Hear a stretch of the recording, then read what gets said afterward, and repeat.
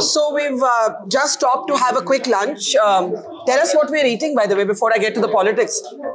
Proper South Indian fare. Chawal with some non-vegetarian lamb, some dal, and some pappu charu, which is basically what is that? Lentil soup with a lot of veggies in it. Sounds very healthy. So let's come back to the politics. We just saw that. We just saw the road show. Some of the slogans from the ground. People were very excited about seeing you and they want you to be Chief Minister. So let me ask you. There was talk that there could be a generational shift, that your father could make way for you. Won't we ever see you as a Chief Ministerial contender? Well, honestly speaking, to be where I am, in a very privileged position as a minister, in itself is something that I have never dreamt of. So to want anything beyond this is absolute greed. But people wanted it. That was the sort of cries from the crowd. That was some of our party workers who would probably want to do that. But I think our Chief Minister is young. He's in the pink of his health. And I think he has hit in him to go on for longer. So I don't see any reason. And also, honestly speaking, like I said, I'm a privileged entrant into politics. Never did I think that I would be in this position. Like I said, and to want anything more is honestly greedy. What is the one thing you do differently from your father in politics? I have lunch with Barkha Dutt. I don't think. I hope I can have lunch with KCR one day. I'm saying I don't think he's done that in the past. So, but no, all I'm saying is he belongs to a different generation. So maybe there are a few things which I do which is slightly different. I'm probably more new age that way. I probably engage more. He comes from the old school where people come to hear him, cheer him, and he was the leader of the movement. So he has a special aura. He has a special aura that none of us do. He's the leader of the movement. He's principally responsible for the formation of the state. So he has a certain aura that none of us in Telangana politics, cutting across different parties. Can I serve you some? This is aloo, tomato and aloo together. So this delicious. Is possibly. It's quite spicy though, the food. It is. Bas. I'll become an aloo myself if I eat more aloo.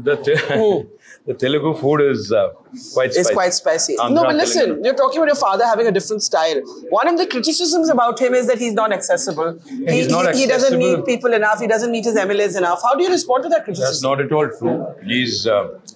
He's been accessible and he's been basically as a leader of the state. He's been doing things with a missionary zeal. He's the first chief minister in the country to have completed drinking water project which provides portable drinking water connection to every home. So these sort of things require a single-minded pursuit. He's completed the world's largest lift irrigation project. He's made Telangana, which was a barren land, into now the granary of India. These are no mean achievements. Do you both think similarly politically, or do you have a different take? For example, suppose you fall short of the majority after elections, and there was the possibility of aligning with the BJP, would you do it? Absolutely. Firstly, we will not fall short. If you do? Well, if you is a question that I think will not arise. So I would rather not, but the fact is, we fought 5 elections, Barkha. 2004, we aligned with Congress. 2009, we aligned with Communists and the TDP. 2014, 18 and 23, we're fighting alone. We have never aligned with BJP ever in our history. And secondly, we've not even aligned with them in a local body election. So I would say that, if anybody is aligned in Telangana with BJP, it is the Congress. They've shared the bed in 2 local municipalities here, Maktal and Manikonda. They still are together.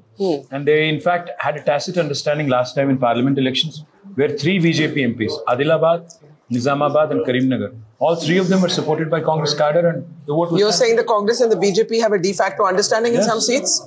You can go and check it out in the ground. The ground reality is in Adilabad, Nizamabad and Karimnagar, the Congress cadre worked for BJP last parliament.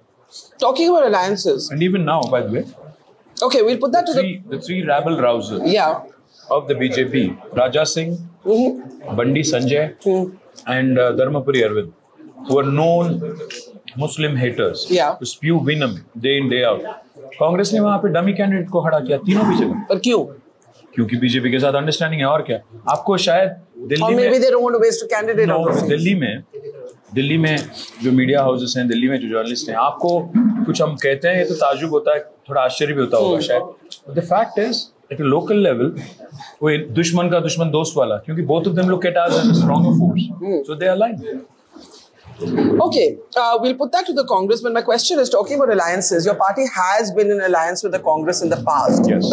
You chose to remain neutral on the India alliance. Why was that? Because the Congress did not concede Telangana. We had to walk out of the alliance in 2 years, less than 2 years. In 2004, we came out, we fought hard against them. Eventually, we had to wage a battle to actually make sure that they concede Telangana. Congress is looked at as a party which has always been against the interests of Telangana. So therefore, there is no question about joining them in any kind of alliance or any kind of formation. And more importantly, Barkha, 75 years post-independence, the one party which has gotten the maximum number of opportunities is the Congress in the country. 50 plus years. And all they did was diddly squat, really, honestly. So therefore, why would you want a failed party, which has failed India, not just itself? Why would you want to align with anybody like that? What would you call the Prime Minister in our conversation a script writer? Yes. What would you call Rahul Gandhi? I think Rahul Gandhi is basically a script reader. PM is script writer, Rahul Gandhi is script Basically, reader. Rahul Gandhi is not a leader. He just reads out scripts wherever he goes. कुछ लिख के दे देते हैं, पढ़ के जाता है बेचारा। यहाँ पे आके कहता है, ये उनका आदत है, आदत से मशहूर है। कोलकाता जाते हैं, वहाँ कहते हैं दीदी आप बी टीम हो बीजेपी के। फिर दिल्ली जाते हैं, केजरीवाल को बोलते हैं बी टीम बीजेपी के। यहाँ आके कहते हैं KCR B team. That shows his inherent weakness of his party. उनको लगता है कि उन्होंने ठेका ले रखा है मुसलमान के वोटों पे, माइनॉरिटी वोट्स पे। अगर कोई और आता है and they start making an impactful presence, Rahul Gandhi and Congress doesn't like it. So therefore they start this diatribe, name calling, saying B team. What I ask Rahul Gandhi is, please tell us, why should the Muslims of this country vote for you? Because after 55 years of your governments, consecutive governments, Muslims have remained where they are. Your grandmother said, "Garibi hatao." क्या उखाड़ लिया 50 साल में? But aren't you worried the Muslim vote is shifting in Telangana to the Congress? I don't think so. I think Muslims are smarter. Thank you, sir. Thank you. Every citizen of Telangana is smarter than what the Congress would like you to believe. They use a B team phrase for you. You used a B word for him. Well, what do you call a guy who accuses... What's the word first? Well, I called him a buffoon. Rahul Gandhi. Yes, and the reason why I called him a buffoon is because what do you call a guy who accuses KCR Garu of 1 lakh crore grab in an 80,000 crore project? तो project भी खत्म हो गया, पानी भी आ रहा है, इस सब देखने के बाद भी 80,000 करोड़ में जो project खत्म हो गया, उसमें आके कहता है आदमी कि 1 लाख करोड़ का घोटाला हो गया, उसको क्या बोले बफून नहीं? But the essence of the allegation? The essence of the allegation is it's untrue, it's silly and it's absurd. And 9.5 years, Modi has been saying the same thing. BJP has been saying the same thing. But any iota of evidence, let them go to a court of law and prove it. Who do you disagree with more politically? The Prime Minister and his party or Rahul Gandhi and his party? Well, we are selective on certain things. I mean, I don't agree with the Prime Minister on his politics of hate. You don't look at India as being exclusive to one community. Unfortunately, BJP seems to think so. And I don't agree with Rahul on the fact that Congress is a needed change in this country. Because Congress is the biggest white elephant of this country.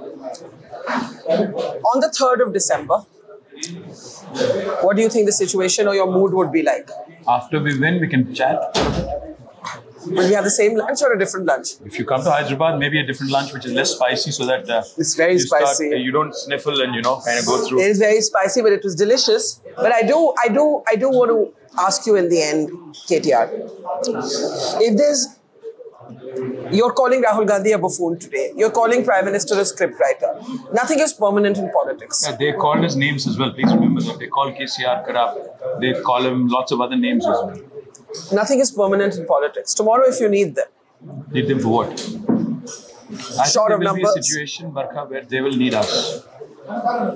Delhi को घुटनों पे आना पड़ेगा regional parties के पास, आके उनकी घमंड छोड़ के, उनके बड़े बड़े पेडेस्टल से उतर के, अपने गद्दियों से उतर के बाहर आए, पूरे हिंदुस्तान में जो परफॉर्मर है उनकी तरफ देखे, बात करे, समझने की कोशिश करे, कि क्या करना चाहिए, क्या नहीं करना चाहिए.